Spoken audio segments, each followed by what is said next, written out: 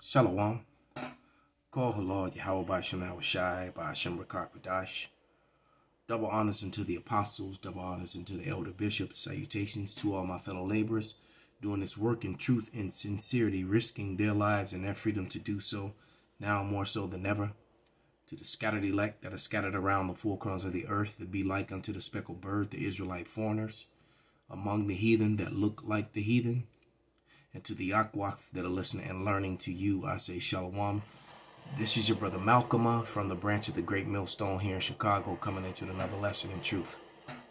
And I saw a couple videos with different brothers in the spirit, talked about Joel 2, the second chapter, with the missiles being like men, like soldiers, you know, marching, and how they're not going to break ranks. And as I was listening, I started reading Joel, and I got to the third chapter. I'm like, well, the reason for Joel 2 is because of Joel 3. So we're going to start there. So I'm going to start. Let's go to the book of Joel. Because it's a recompense. It's time for the Lord's vengeance. The time of recompense for the controversy of Zion. But this is Joel, the third chapter. And I'm going to start at verse 1. I'm going to read through 13. All right. And it reads, "For behold, in those days and in that time when I shall bring again the captivity of Judah and Jerusalem," I mean, he's going to end it. All right. He's going to bring it back, make it go away. "And I will also gather all nations and bring them down into the valley of Jehoshaphat, and will plead with them for my people, for my heritage Israel, whom they have scattered among the nations and parted my land." So the true nation of Israel is scattered among all people. And some of our people look like the heathen nations that they're scattered to. So the Lord promised he was going to gather us up from out of all the places where we were scattered to. All right. That's written in the scriptures. "For it is written, so it shall be." All right. And then they divided the land. So you have Israelis who are Edomites, Amalek over there. And you have Palestinians over there who are Ishmael. All right. And, of course, there's some scattered among both of those. But nevertheless, the people of Israel, the true sons and daughters, are not there, all right, collectively. "And they have cast lots for my people, and have given a boy for a harlot, and sold a girl for wine that they might drink." You know, and they traded us for musket guns and wine, for rum. All right, they made movies about it, sung songs about it in musicals.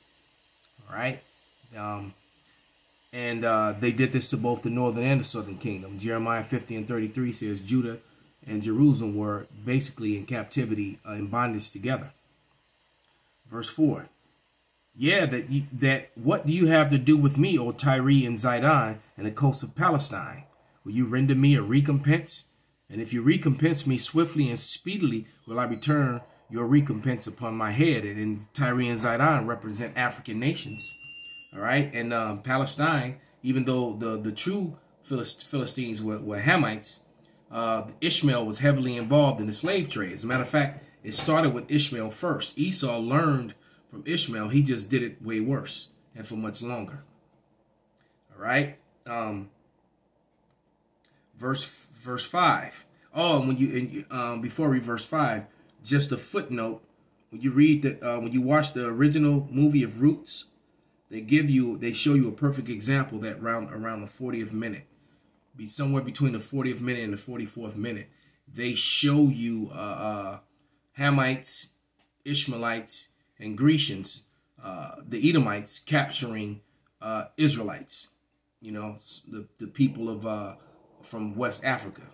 All right, because the people on the west coast of Africa were mainly Israelites, especially back then during the beginning stages of the slave trade. Verse 5, "Because you have taken my silver and gold, and have carried into your temples my goodly pleasant things." Now they're going back. All right. You know, because you can take this all the way back to the destruction of Jerusalem when the Edomites entered into there. You know, Titus. And it says, "The children of Judah and the children of Jerusalem have you sold unto the Grecians," proving that the northern kingdom was being sold by the so-called white man first. Because we got to remember when Christopher Columbus went over there with those sellout Hebrew interpreters, those Moors and those Sephardic Jews, and started conquering and enslaving the northern kingdom first, so-called natives of the islands in the Americas. All right. And they were all sold because they were bringing them back to Europe and selling them to the Edomites in Europe. All right. So it says, the children of Judah and the children of Jerusalem have ye sold unto the Grecians, that ye might remove them far from their border. All right. Oh boy. Yeah, it's going to get bad. And it says, behold, I will raise them up out of the place whether you have sold them, and will return your recompense upon your head. And that's where we are now.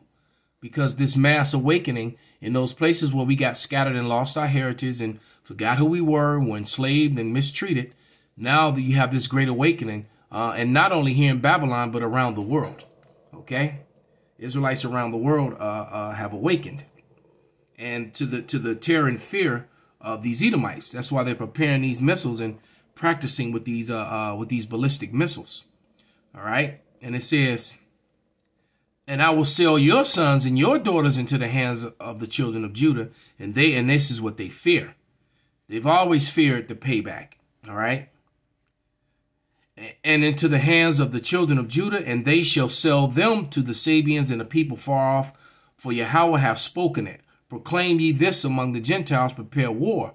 Wake up your mighty men, let the men of war draw near, let them come up. And since we've been preaching this gospel, this is where we are now. So the Lord has done a great work in the earth by putting the word, his word into our mouths, and through us speaking this on the internet and this gospel going to the four corners of the earth. Now our prayers and the sins of Esau, Edom, and the heathen have reached unto the heavens, and now the Lord is answering it. All right, he's destroying them with plagues and famine and disease and violence, and it's all coming. Even when it's coming by their own hand, it's because he's putting the spirit on them to do so. All right, and now these nations are gathering in the valley of Jehoshaphat. They're there. And they've never left, and they're just going to regather there, and that's going to be the epicenter of this third world's war. Even though it's going to be a world war, the epicenter is going to be in the valley of Jehoshaphat. And it says,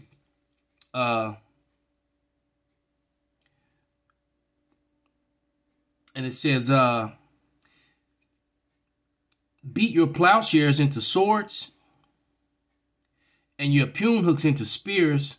And let the weak say I'm strong. Now you got these weak nations challenging the superpowers. And they have missiles too. And they're joining together. All right.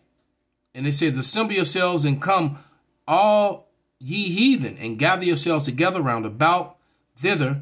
Cause the mighty ones to come down, O Yahweh, and let the heathen be awakened and come up from the valley of Jehoshaphat into Yahweh Shaphat. That's where the Lord is going to plead with them. For there I would judge all the heathen round about, put in the sickle, for the harvest is ripe. Come get you down, for the press is full, and the fat overflow, for their wickedness is great. So the Lord's going to put in his sickle, and the sickle is an instrument to cut things down with. And so he's comparing the heathen to a harvest that's going to be cut down with a sickle. All right. So this is getting ready to be great death and blood and punishment for what was done. All right. And then these hard-headed Israelites that don't want to listen, and matter of fact, let's go to 2nd Ezra, the 9th chapter. And I'm going to start with verse 8. Read through like 12. And it reads, I'm going to start at verse 7. All right, start at verse 7. And it reads, and everyone that shall be saved shall be able to escape by his works and by faith whereby ye have believed. So that's the people, who the men, the prophets that have been hazarding their lives, going on the highways and byways, standing bold in the face of the in the face of the enemy, that doing this work. Putting up the videos, edifying the flock, defending the gospel, correcting these Israelites who got it wrong. All right, and trying to correct them, even though harshly, showing them love, showing them that, look, no, brother, what you're doing is wrong. This is the right way, you know. But what, you know, doing the work of Yahweh B'Shem that was shy. And it says, verse 8, shall be preserved from the said perils, and shall see my salvation in my land and with my borders, for I have sanctified them from the beginning. All right. Then shall they be in pitiful case, which now have abused my ways, and they have cast them away despitefully, shall dwell in torment. So they're going to dwell in torments, because what you have to understand, before these missiles are fired and the Spirit of the Lord get on them and he guide them all to Babylon and to where he wants to go, the famine, the purge-like scenario, you know, like the movie Forever Purge, the Purge movies, it's going to be far worse, because it's not going to be a 12-hour period and it's over. It's going to be day after day after day. All right. No food, no water, no lights, no emergency services. All right. Your building catches on fire. If you don't have fire extinguishers to extinguish the fire, or water to get it out quick, it's just going to burn down. All right. You're going to have men and women being raped, gang raped repeatedly over and over for weeks and days and months at a time. I mean, you're talking about, you know, it's going to be cannibalism. There's going to be no food, man. They're talking about a major food crisis around the whole world this year, sometime this year. And with all the destruction and the purposeful destruction of the food supplies here in America, it's beyond obvious that they're doing this on purpose. Bill Gates bought up all the, bought up all this farmland, and now they're actually want to feed you with meat. That's and you can see from the camera on this missile, this test missile, that the Earth is round. For those people who want to make it flat, all right, who want to argue about that, you can see the curvature in it. But anyway, but it's just going to be complete and total chaos out here. All right, complete and total chaos. And it says,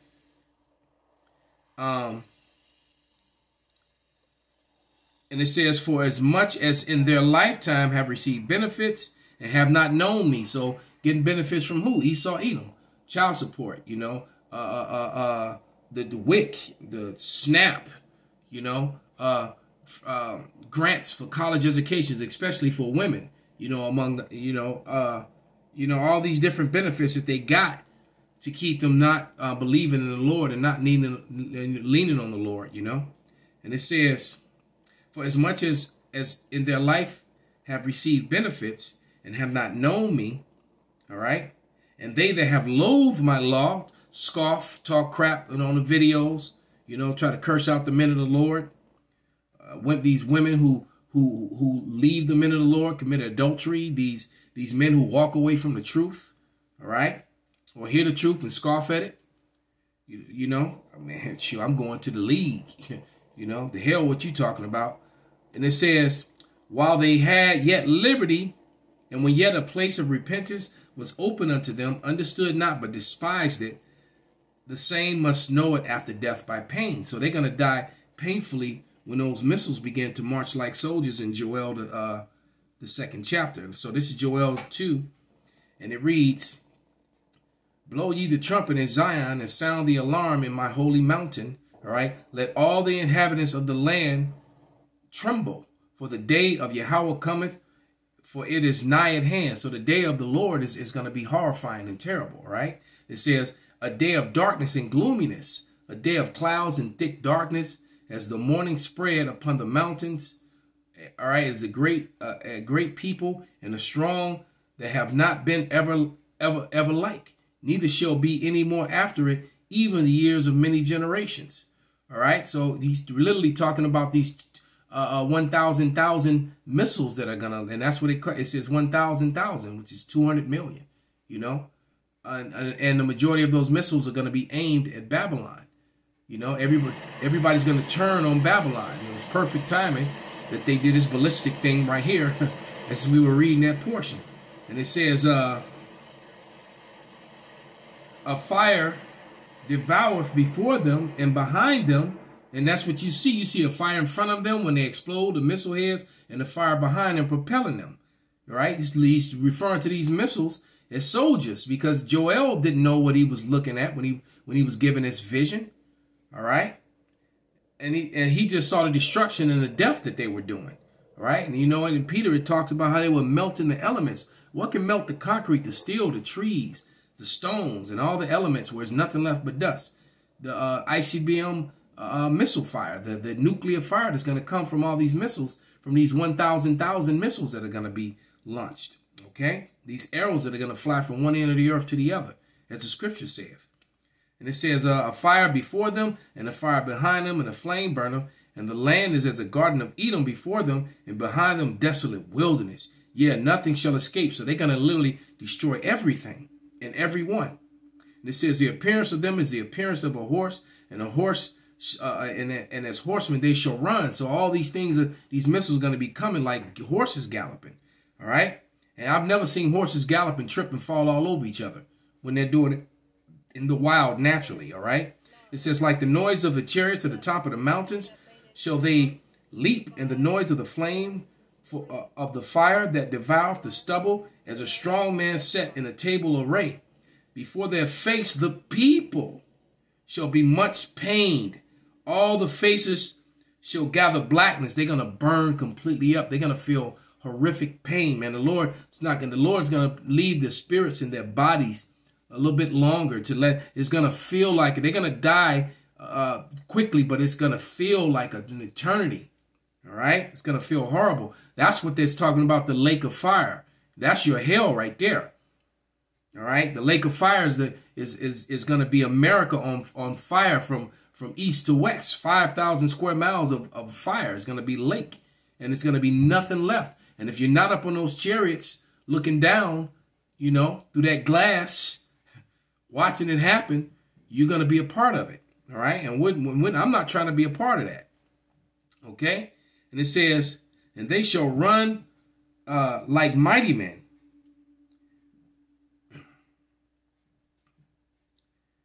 And they shall climb the wall like men of war, and they shall march everyone on his ways, and they shall not break their ranks. All right? Neither shall they thrust one another. They shall walk everyone in his path, and they shall fall upon the sword, and they shall not be wounded. So they're going to go to every place where the Lord sent them. They shall run to and fro in the city. They shall run upon the wall, climb up upon the houses, and they shall enter to the windows like a thief. All right? The earth shall quake before them, and the heavens shall tremble, and the sun and the moon shall be dark, and the stars withdraw their shining, because it's going to create darkness from all the smoke and the gigantic mushroom clouds, you know. And it says, and Yahweh shall utter his voice before his army, for his camp is very great, for he is strong and executeth his word.